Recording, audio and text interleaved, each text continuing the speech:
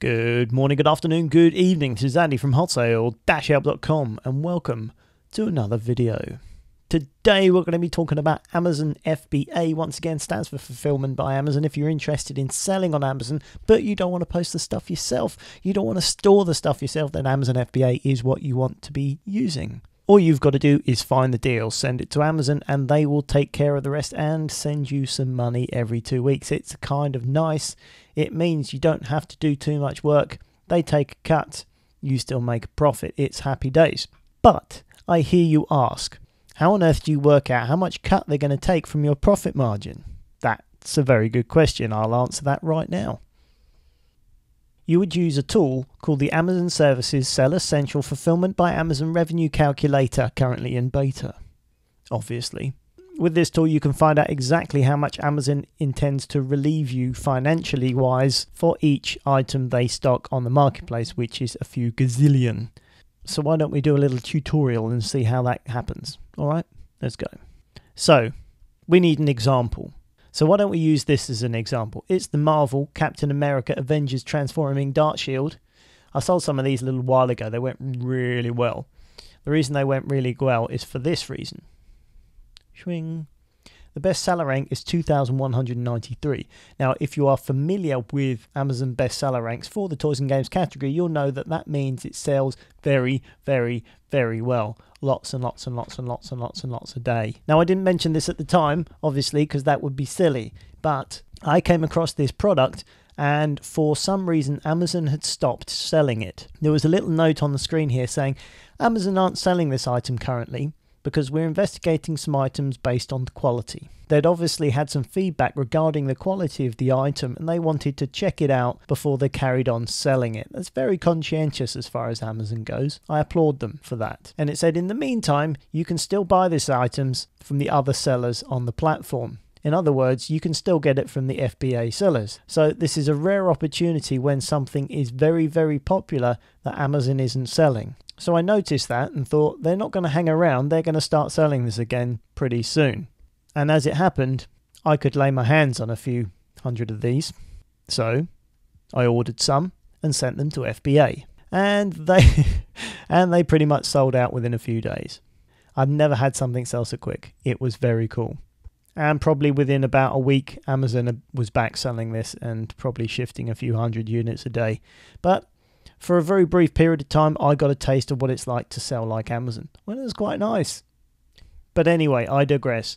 We're using this as an example. So what we need to do is take the ASIN, which is this here. This is the identifying code that Amazon use. I think this stands for Amazon Seller Identification Number.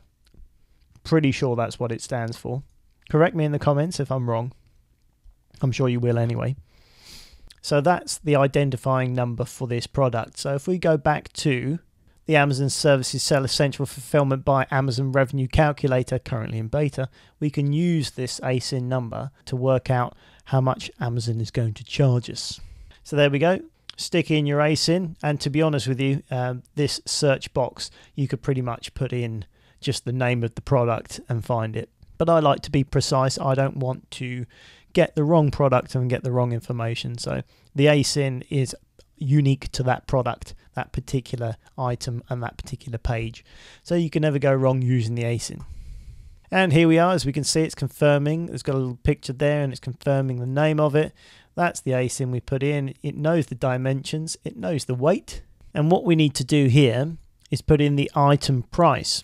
Let's just call it $24.99 for the sake of argument. Amazon are selling it slightly cheaper at the moment, but just to make things easier, we'll call it $24.99.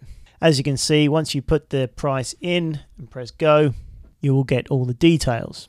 If you intend to merchant fulfill, which basically means store the stock at your own location and post them directly from yourselves, which is not using FBA, you can still use this revenue calculation tool by putting in the price, but then you have to put in your own delivery cost.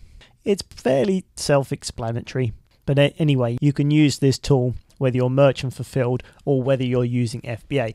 But basically that's what you need to do. The only other thing I would suggest you put in inbound delivery. This is how much it costs you to ship the item from your place to the Amazon warehouse. So for example, if you can fit 50 of them in a box and it's going to cost you £10 to send it, it's going to cost you 20 pence per item. So in the inbound delivery box, you would put 20p. Let's do this. Then you can click on calculate again. So there we have in green down the bottom here our total margin impact. So if you're selling them for $24.99, you're going to get £19.10 for every item you sell at $24.99. Now let's just say, for example, that item cost you £9.99 from your supplier. You're going to get £9.11 profit per item. Now if you really want to break it down and calculate how much box tape you used per box and the cost of one sheet of paper and one sheet of labels and things like that, you might be able to bring that down by another 20p. But as far as I'm concerned, that's plenty accurate enough to make my decision whether it's worth buying. Around about a £10 profit per item without really having to do a whole lot is pretty good as far as I'm concerned. It's not amazing, but it's not too shabby either. You're looking at near 100% profit, can't complain with that. So that's pretty much how the Amazon Services Seller Central Fulfillment by Amazon Revenue Calculator currently in beta works. So if you're looking to get started selling FBA, this is a tool you are going to need. If you are already selling FBA, then you definitely need this in your life. Anyway, I'm going to stop rambling. Hopefully this has been of use to you. If you like it, give me a thumbs up. I would appreciate it.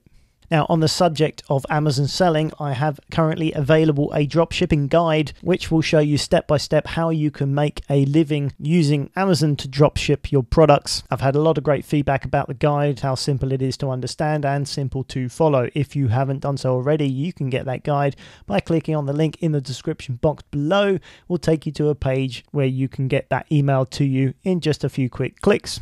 Check it out. I think you'll find it very helpful. Alrighty then, that pretty much wraps it up for today. Thank you very much for watching. My name's Andy Lawrence and I will catch you on the very next video.